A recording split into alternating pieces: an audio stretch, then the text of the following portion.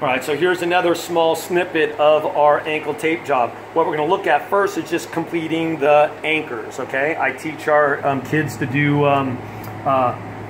3 anchors. We're going to do 2 in the proximal direction and 1 distally down here in the middle of the arch. We use the concept of overlapping our tape, and if you notice too, the tape goes on at an angle.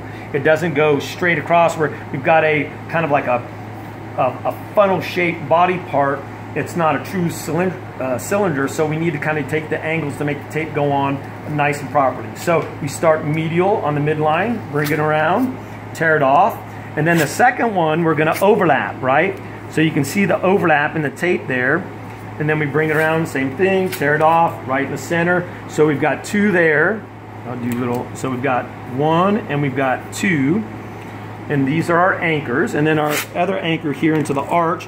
Split the foot in half, right here, look at my fingers, split the foot in half, hit the middle of the arch, you're kind of close to what's called the navicular bone, and then bring it around and tear it off, and this is number 3. Once again, these are our anchors, okay? This is where we're setting the boundaries for our tape job. So again, look at that, and if we need to, we'll swing around, we'll just do a whole pan, we'll pan around.